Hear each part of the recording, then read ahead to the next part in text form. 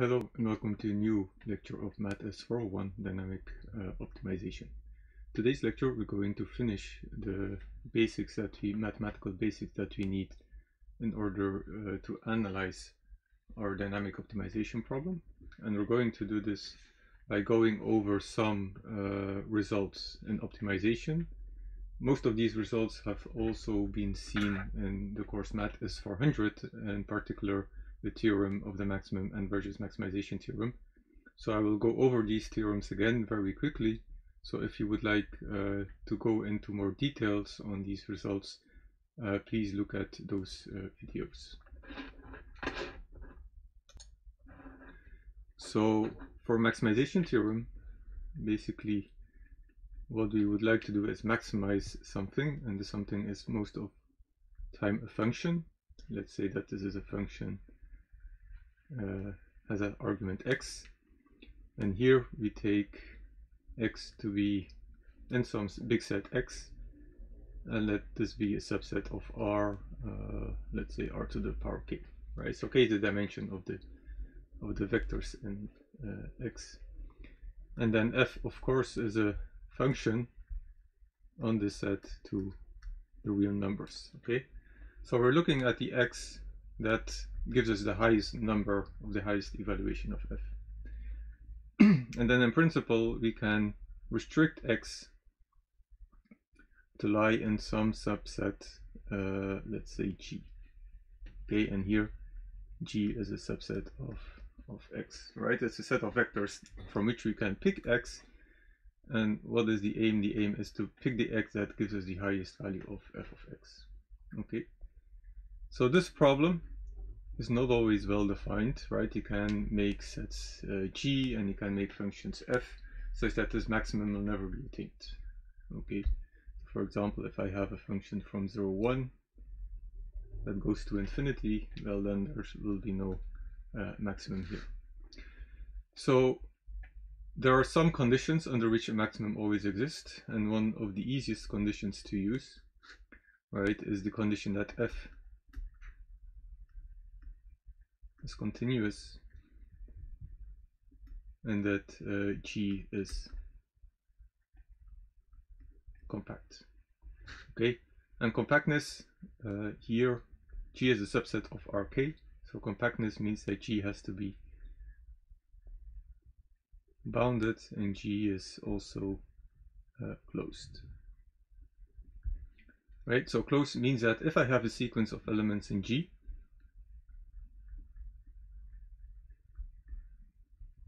okay, so this is closed. If I have, so for every sequence of elements in G, if the sequence converges to some element x, then this limiting element also needs to be in G. Okay, that's the definition of being a closed set.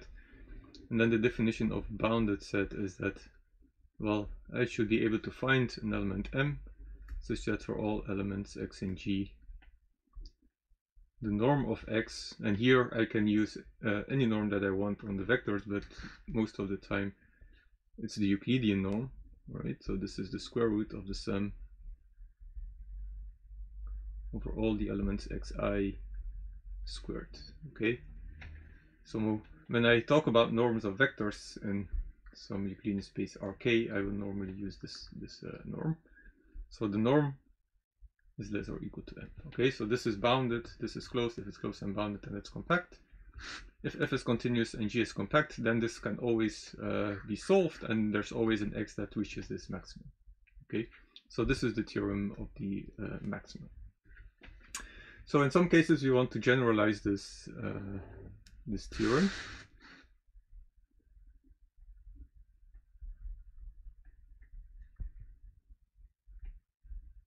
And one generalization is Berge's maximization theorem. So see lecture notes of or lecture video of Math-S400, these lecture series, if you want to know more details about this this theorem. Here I will also only give the outline. So what's the idea? The idea is that now we're looking at a more elaborate problem. So we have a set X, that's a subset of Rk, and then we have another set, let's call this the set A and let this be a subset, let's say, of Rm. Okay, and you would like to maximize a function fxa. So f is now a function that takes an element in x, it takes an element in a, and gives you a real number. And I'm going to maximize it by choosing the a. Okay, so here the x is fixed, right? And I'm going to pick a, and then I'm going to require a condition. For example, a is in g of x. Okay, and g of x here is a correspondence. It's correspondence that goes from x to a. Okay, so for any value of x, it gives you g of x as a subset of a. Okay, so it's a generalization of a function, it's correspondence, it maps elements to subsets of a. So what's the idea here? The idea here is that x is the parameter of the problem, or you can call it the state, okay, the state of the system, and a is the decision variable.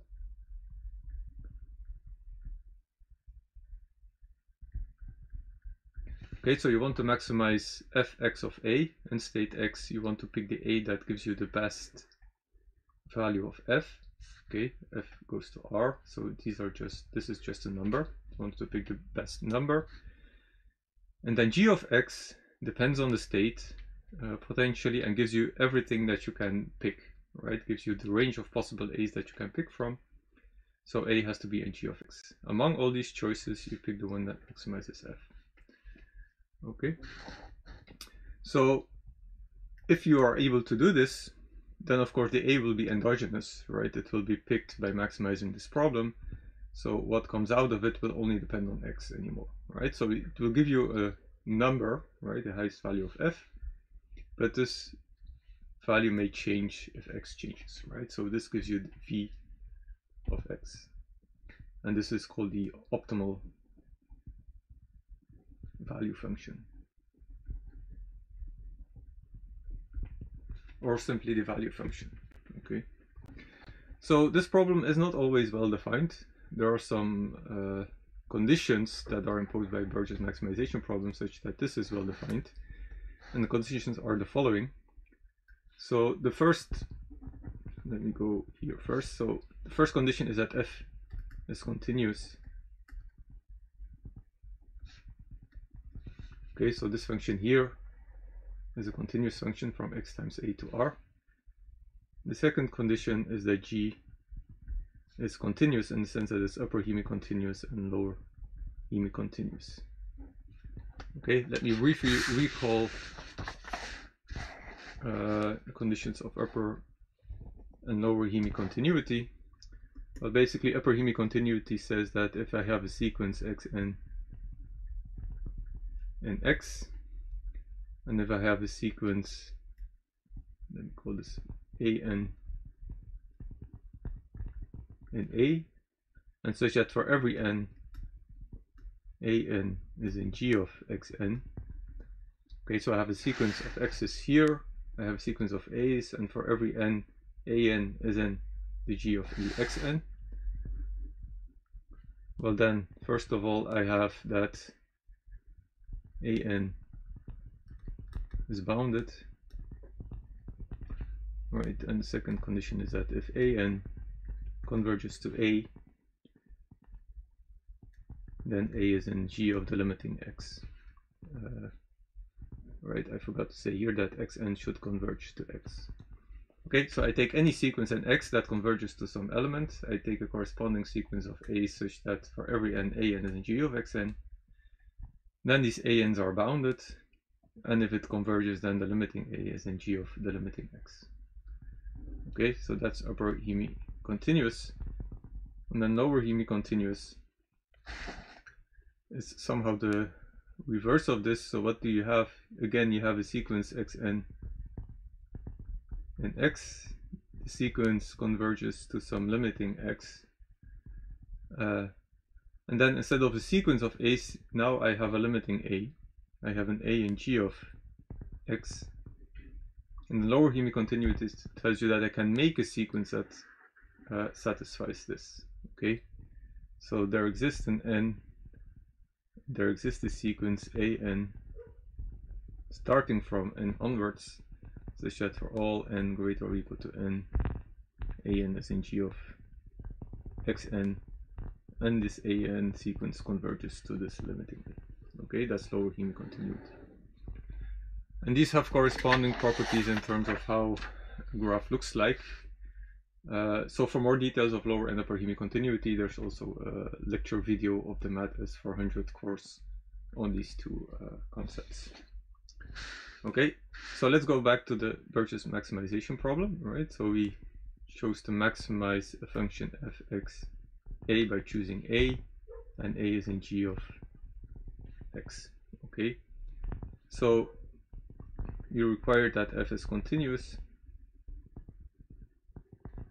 and we required that g is upper hemicontinuous and lower hemicontinuous.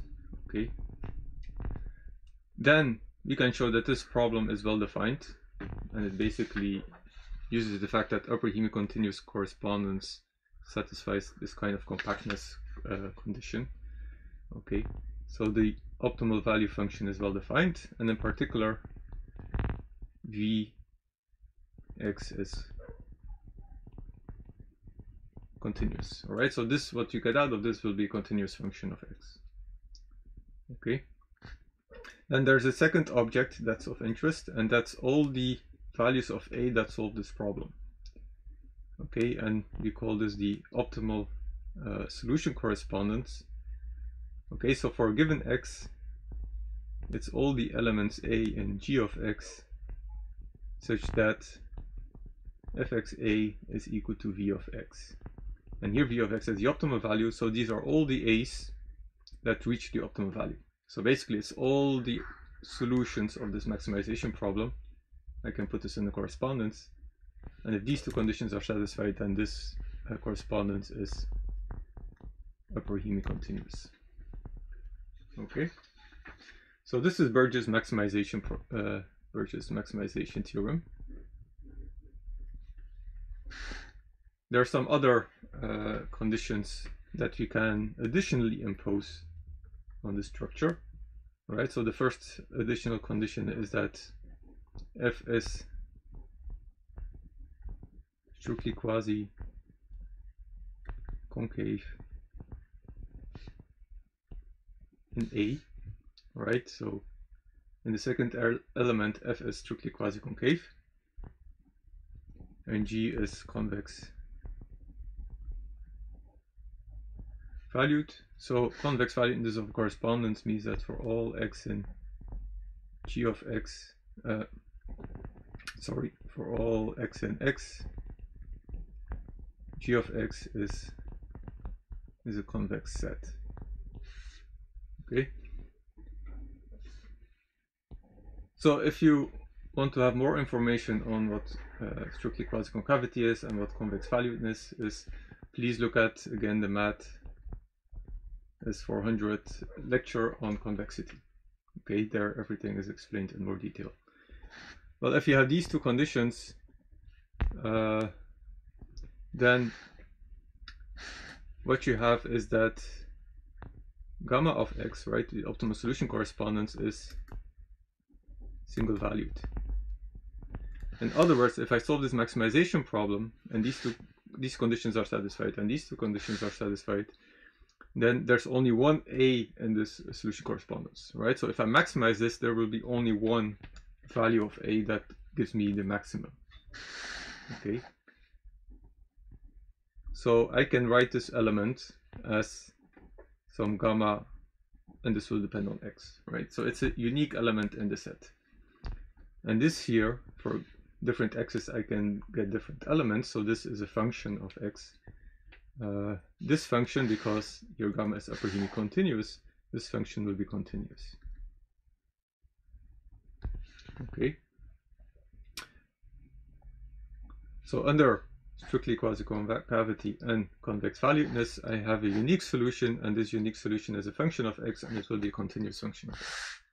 Right, so if x changes by a very small amount, the optimal solution, the unique optimal solution, will also change by a very small amount. Okay, So that's basically why you would like to have these additional properties, because there's a unique solution to the optimization problem, and it will vary continuously with the state x.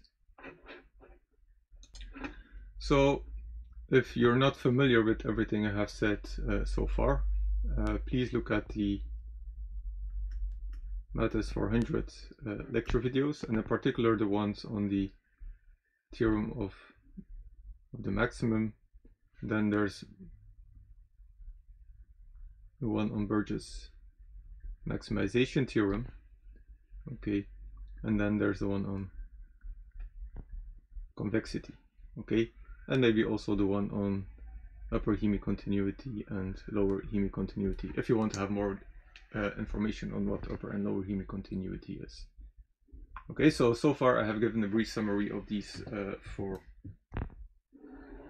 lectures. So what I'm going to do now I'm going to prove a result that we're going to use later on in the course. So we're going to state and prove a theorem. So it's the following. We consider a maximization problem as we have seen before.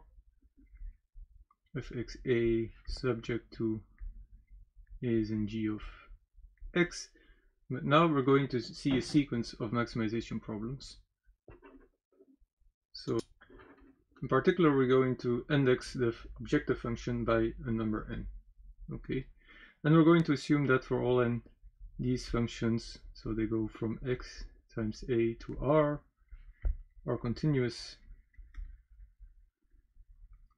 and strictly quasi concave,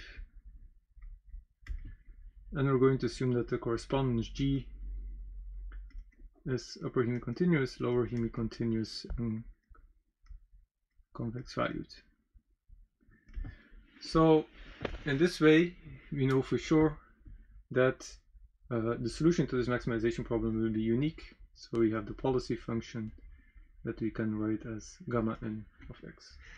So we're going to have a set of objective functions, so function f1, a function f2, and so on, function fn, and so on. And we're going to let this sequence converge in some sense that I will make clear later on to some function f. So this limiting function will have the same kind of structure, so we can maximize a of fxa subject to a is in g of x. So this is the same g, okay, and here also f goes from x times a to r. It's continuous and strictly quasi concave. Okay, so it satisfies the same properties, so we have a unique policy function gamma of x. So gamma of x is the solution to the limiting problem, gamma n of x is the solution to the end problem. Okay. So we know that these functions, in some sense, they will converge to the limiting function. The question is, will these policy functions converge to the limiting policy function? Okay, so this is a different type of question. If the objective, if you have a sequence of objectives and they converge to a limiting objective, well, the best thing that we want to do, right? So the policy function also converge to the limit of the limiting policy function. Okay. So is the limit of the maxima equal to the maxima of the limit? That's the question. Okay, so we're going to talk about convergence of these functions. So how can we measure the distance from these functions to the limiting function? Well, we can look at fn xa minus f xa, and we're going to look at convergence in some phi norm. So we're going to divide it by phi of x, and remember phi from the previous lecture, phi is a function from x to r plus plus, so it's not strictly positive and it's continuous.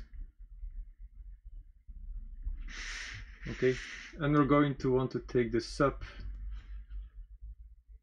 over all x, and then we also have an a, right? And so we're going to take the sub over all x and a, given that a is in g of x. Okay. So this is a set of values that are possible. This is a set of numbers, so the supremum of the set of numbers. This is what we're going to look at, and we're going to assume that this converges the supremum. Okay, this entire thing converges to 0. Okay. When n goes to infinity, write this in here. So let me call this condition 1. Then what we're going to show is in this theorem is that if this condition is satisfied, then for all x and x, so for all states, the distance between the best thing to do at problem n when the state is x and the best thing to do in the limiting problem when the state is x, this distance goes to 0 as n goes to infinity. So this is keeping x fixed. This is the Euclidean norm between an element in R. So remember, this was an element in A, so it's an element in Rm. Okay, this is a vector, also an element in Rm, so this is here the Euclidean distance, right? So this is pointwise. We call this pointwise convergence because at every point x, the function converges to the limiting function. Okay. We're going to establish the second result, which is going to give a stronger set of convergence, but for this we need that 1 is satisfied, so this condition is satisfied, and x is compact. Okay, so x is a subset of R k, so compactness means that it's bounded and closed. Okay, so if these two conditions are satisfied, well, then we can show that phi n, the function phi n, converges to the function phi in the psi norm. And by this norm is the same as the supremum over all x and x of phi n x minus gamma n x minus gamma x divided by phi x. Again, this is the Euclidean norm divided by phi x. This gives you the phi norm. Okay, so this supremum is converging to 0. Okay, so this is you can call this some kind of uniform convergence, right? So because this uniform in the sense that it's the supremum converges, right? So for all x, it will converge. This is pointwise convergence. So this convergence implies this one, but the reverse is generally not true. Okay, so proving this, and this will take the remaining part of this lecture. So for the proof, we're going to establish some kind of intermediate result. So let me look at fx gamma x. Okay, so this is the optimal value that I can get at the limiting problem when the state is x. Okay, and let me subtract fx gamma n of x. Okay, so I know that gamma n of x is the best thing to do at the nth problem, right? So it's in it's also in g of x, right? So it's a possible thing that I can do, but it's not necessarily the best thing that I can do in the limiting problem. Okay, so this is the value at the limiting problem when I do the best thing that I can do at the limit problem. This is the value at the limiting problem if I do the best thing that I can do at the nth problem, right? So this here might not be optimal. Well, this is optimal. So I know that this is greater or equal to 0. This one will be bigger than this one. Okay. So let me copy paste minus fx gamma n of x. And now I'm going to add the same kind of thing, but not for the limiting function f, but for the function fn. So I have fn x, the best thing that I can do at problem n, minus fn x. Now I'm choosing gamma x. Okay, so here this is the best. This is when I do the best thing and use it in the policy function of the best thing at problem n, plugging it in the objective function at problem n. This takes the best thing I can do in the limiting problem and plugs it in the value function at problem n. Okay, so here this will be greater or equal to 0 again. Okay, so because this is non-negative, this will be smaller or equal to this here. Then I'm going to take this term and this term, take it together, and this term and this term are going to be taken together. So this is equal to fx gamma x minus fn x gamma x.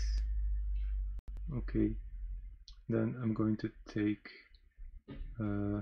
fnx gamma nx minus fx gamma nx. Okay, I'm going to divide by phi x and then of course multiply by phi x, so this is times 1, and here again I'm going to divide by phi x and multiply by phi x.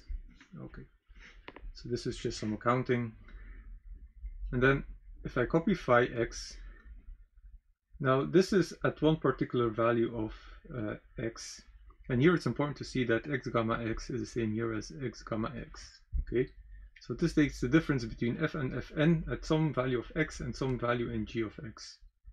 Okay, so this is lower or equal to the supremum over all, let me call it now, y and x and a and g of y.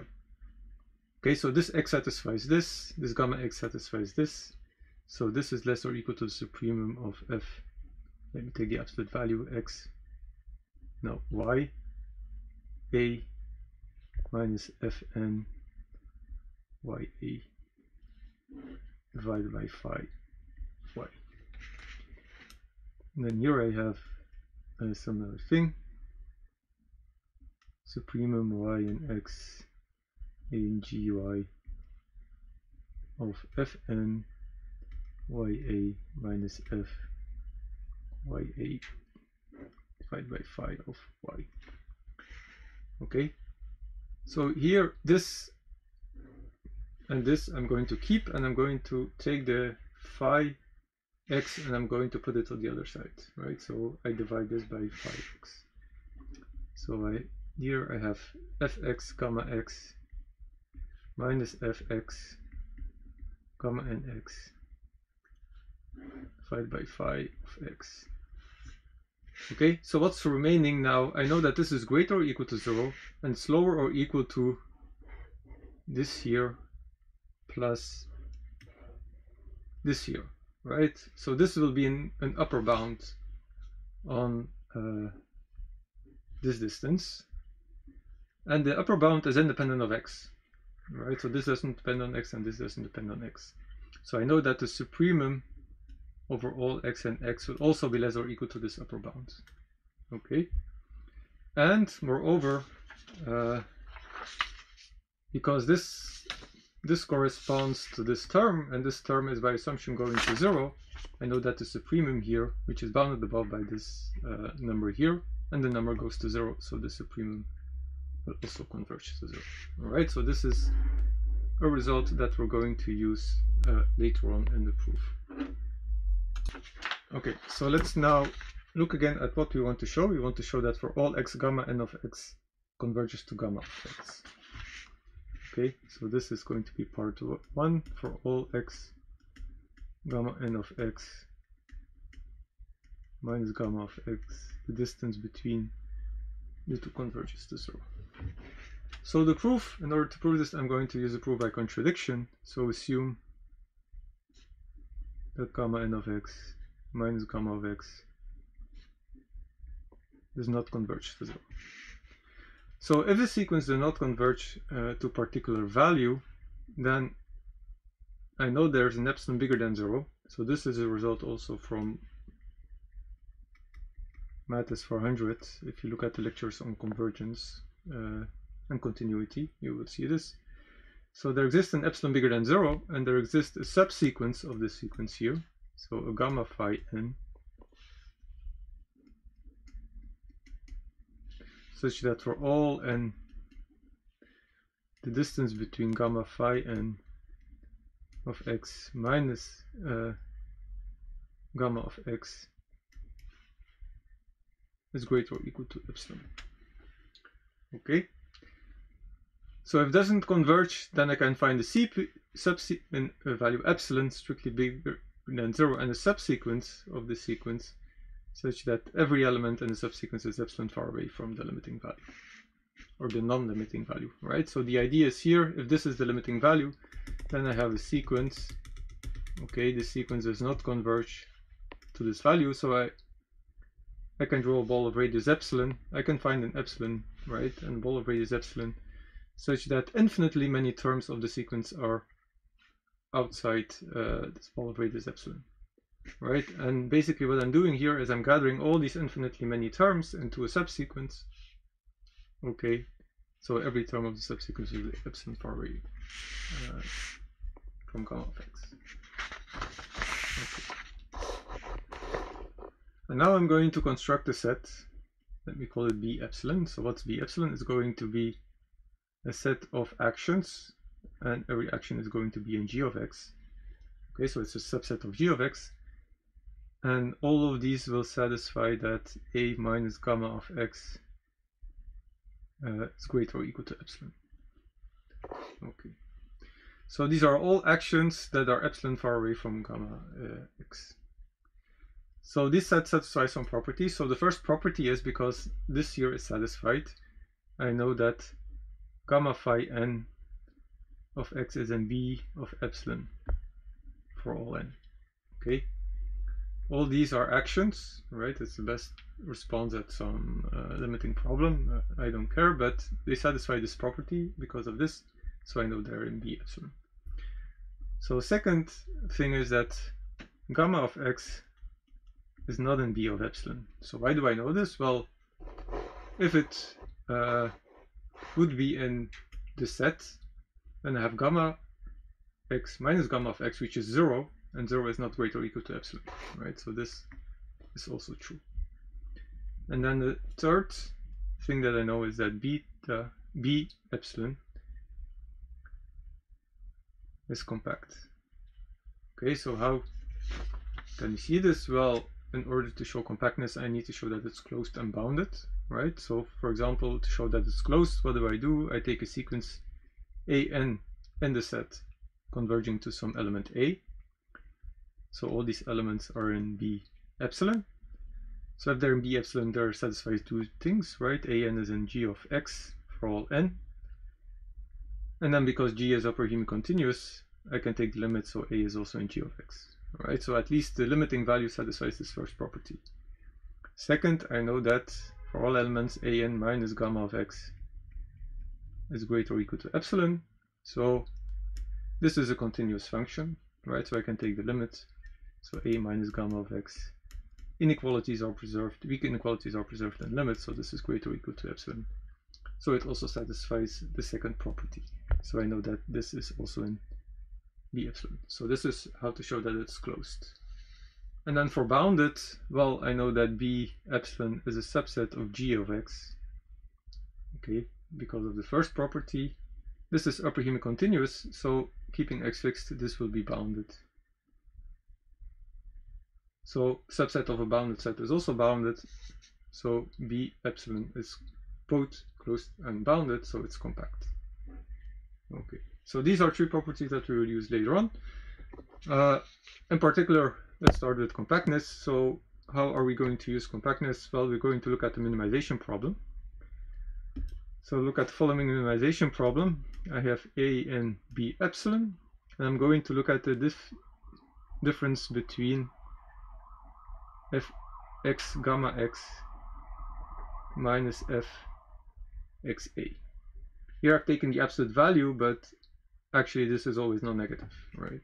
But no loss in generality of taking the absolute value then, of course. So this is greater or equal to 0. So this is a continuous function because f is continuous, right? And I'm minimizing with respect to a compact set, right? Because this shows that it's compact. So this minimization problem is well defined. So I have a minimum, let's call this minimum delta. So my claim is now that delta is strictly positive. So why is this? Well, let's assume that delta is equal to 0. So if delta is equal to 0, then I know that there's an A and BE, right? Such that this evaluates to 0, right? So in particular, fx gamma x is equal to fxa. So what's this? This is the maximum value of the objective function at the limiting problem for the state x. And I know that by uniqueness of the solution, there's only one value that reaches this value, right? The optimum. However, this A also reaches the optimum. So this means that gamma of x is equal to A. Okay.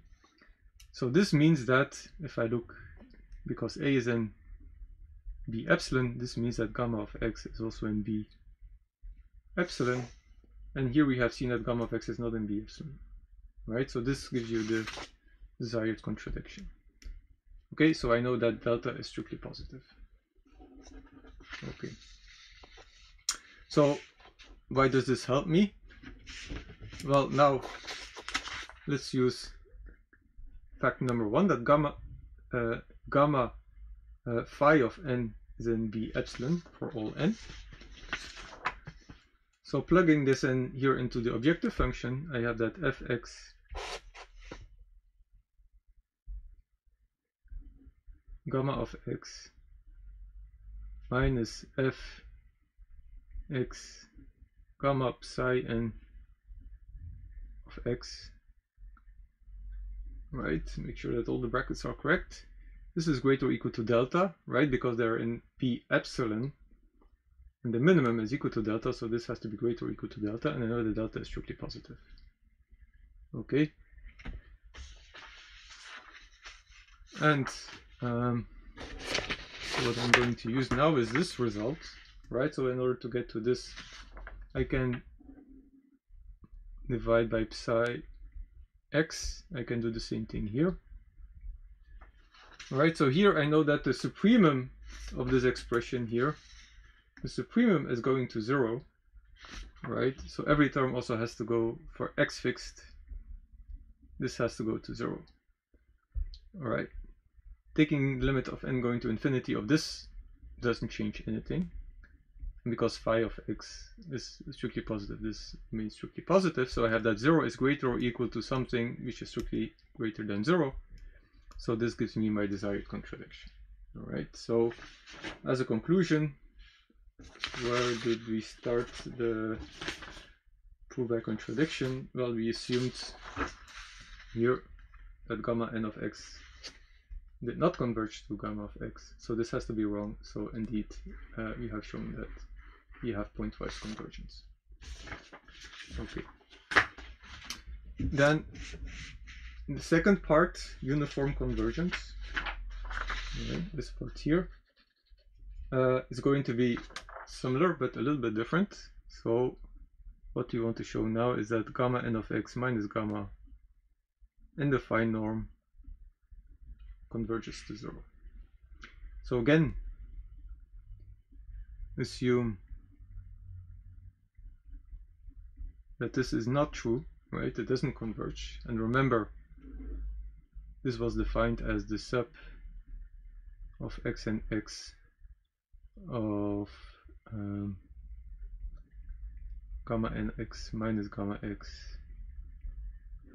Euclidean distance divided by phi of x. Okay, just to recall that this was defined like this. So assume that this is not true. Well, then we can do the same thing. We can find a subsequence that's at least epsilon far away from this gamma. So there exists an epsilon bigger than 0, and there exists a subsequence gamma psi n, such that for all n, distance between gamma psi n minus gamma in the phi distance is greater or equal to epsilon. And I know that this is equal to this, right? So it's a sub over all x's. So from this, it follows that, well, I can find an epsilon bigger than 0. I can find a gamma psi n sequence in n, such that for all n, I can find an, if the sub is greater than some number, right, then there's at least an element that's greater than this minus something very small. Okay, so let me write it down. So I can find an xn and x, right? And here I use a subindex n because it may depend on n, right? It can differ, such that gamma phi n at x minus gamma x n should be xn.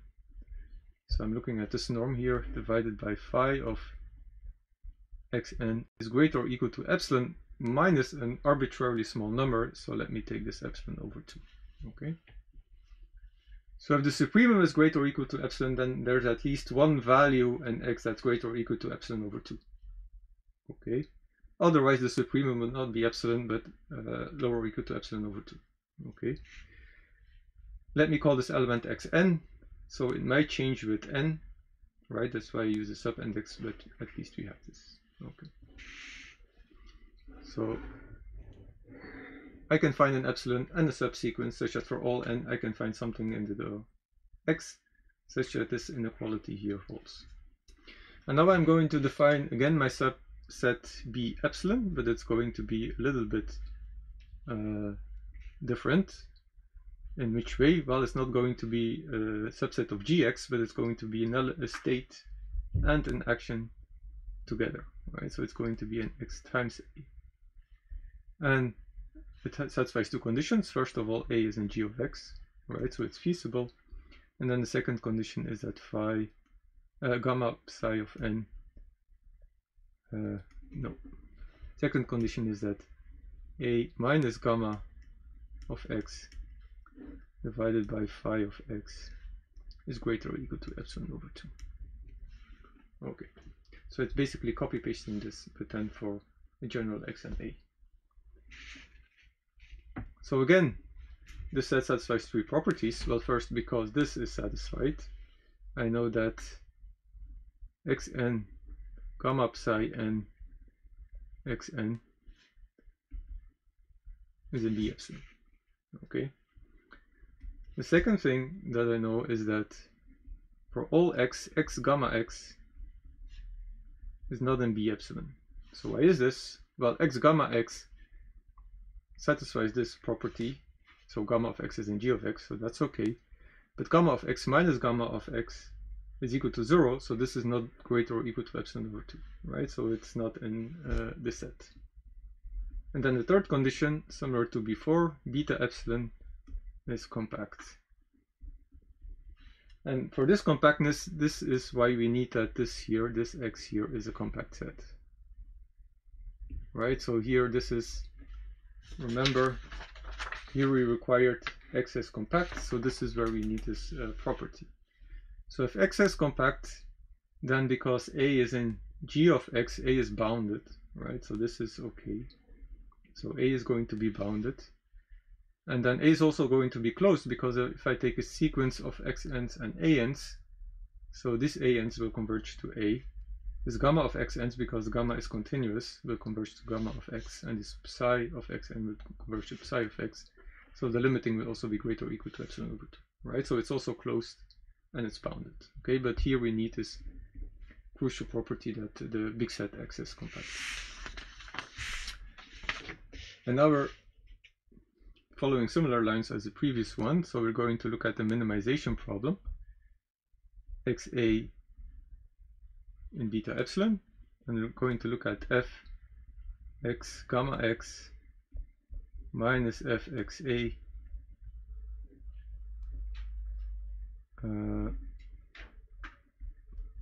divided by psi x. Okay, so this is always greater or equal to 0. There's no problem there. This is a compact set, so I can minimize with respect to it. I get the number delta. And again, I'm going to claim that delta is strictly positive. If not, then there exists an xa and beta epsilon such that f x gamma x is equal to fx a, and then by uniqueness of the optimal value here, I have that gamma of x is equal to a, and then from this it follows that x gamma x is in beta epsilon, and you have seen that this is not true. Alright, so delta is strictly positive.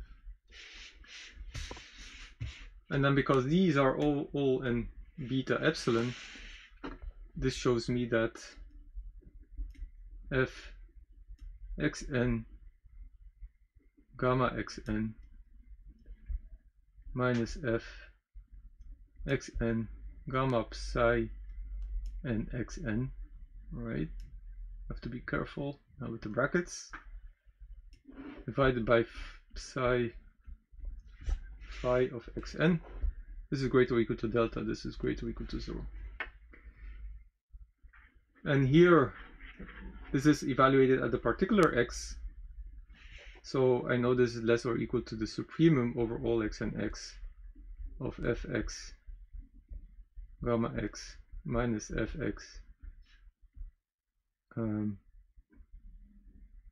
gamma psi n x divided by phi of x. Okay, so this is greater or equal to this is greater or equal to delta, is strictly bigger than 0, and then this converges to 0. So if I take the limit, this is along subsequence, but along the subsequence it will also converge to 0. So this converges to 0. This is a fixed number, this is strictly bigger than 0. So this says that 0 is strictly bigger than 0, which gives us a desired contradiction. Okay, so this shows that if x is compact, then gamma converges in the phi norm to the limiting phi. Okay, thanks for watching.